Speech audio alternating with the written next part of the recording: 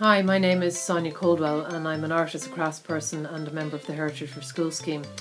And I'm particularly interested in the area of heritage crafts, and that's really looking back to a time when craft was a way of life. It was an integral part of the local economy and the local community. You know, going back to basics, really craft provided the basic needs for life, which was sort of food and shelter and clothing, as well as kind of customs and rituals, and then decorative arts alongside it. Many crafts over time became more professionalised and more highly skilled, and some of them are a lot more easier to pick up on a domestic level and often just handed down from generation to generation within the home.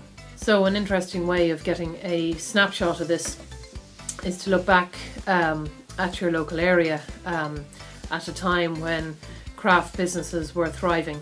So in my local village, I was making inquiries for a school project, and I discovered that there was a thriving tailor business in the village, as well as there was a cart maker, there was a clock maker, there was a thriving carpentry business.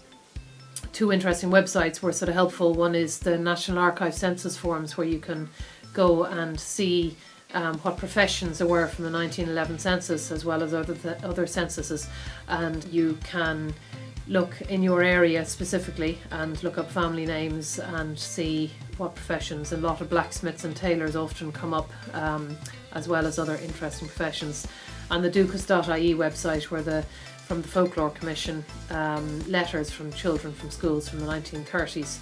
There's an also interesting way of, you can type in keywords of a particular craft you're researching, and you can find out if something comes up either from your area or even just your county, and you can get a broad snapshot of that time back then.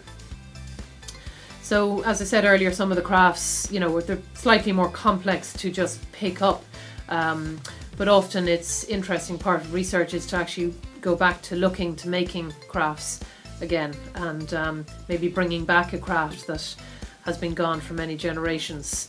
Basket making, which is a specific area of interest of mine. You know, there were many professional basket makers, but alongside that, many people made their own baskets. So it's a nice project to do if you're out picking blackberries, is just to really just fashion a really rustic basket with the help of some maybe online tutorials or something, get some hedgerow materials and just make a very basic basket. So really craft is to be celebrated as a way of life back then, and maybe looking at how it could be celebrated in the future, as it was a very sustainable way of life.